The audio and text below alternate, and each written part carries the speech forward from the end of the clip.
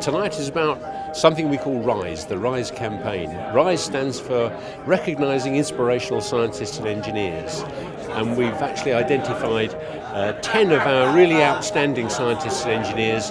We're pairing them with rising stars. These are younger people who are also show great promise for being the leaders of the future. So we're having some mentoring of the rising stars by the RISE leaders. But thirdly, our RISE leaders are being paired with very senior people in industry, business, government and other professions, where again they can help mentor our RISE leaders, and of course our RISE leaders will also be influencing these very senior people that we want to interact with. So the first award is to Jim Alconili of the University of Surrey. He's going to be partnered by Liam Byrne, who, as you know, is the Shadow Minister of State for BIS, so a really significant partner. If you look at the range of people, the champions that we're paired up with, it's fantastic.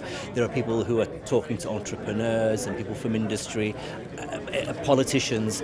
I think it's going to really spread the word about the importance of science and engineering in a way that I don't think we're going to find out about until somewhere down the line. I'm one of 10 rising stars, and I was nominated by Professor Kevin Shakespeare from Nottingham. Having recognition from somebody like Kevin is for me very humbling.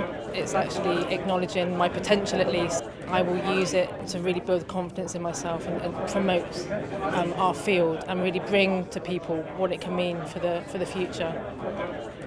The next winner is Professor Jeremy O'Brien from the University of Bristol. It's really very exciting for me, but even more exciting is the nominee that I nominated for the Rising Star Award, who was successful as well. He wins a British Science Association Media Fellowship, which is something that I did several years ago and is an excellent experience. We've heard a lot about the need for a large number of scientists and engineers in the future, and I think the more inspiration people can provide to young people about the excitement and the benefits of being involved in that, the better. I'm going to be paired with Professor Sadie Crease in the same department at Oxford, and we'll be looking towards understanding cybersecurity better, understanding how people treat security, how people understand the basic concepts and stuff like that. And also what we're trying to do is look into the link between security and computer science and also psychology, and kind of marrying disciplines more. The final winner in the leaders category is Professor Rachel Williams of the University of Liverpool. I've been partnered with Sir Mark Walport, who is the Chief Scientific Advisor to the government. I'm meeting him briefly tomorrow, but I'm hoping that I'm going to be able to invite him to come up to Liverpool and to meet some of the young people I work with and some of the early career researchers, so they can explain a little bit about the work that they're doing as well.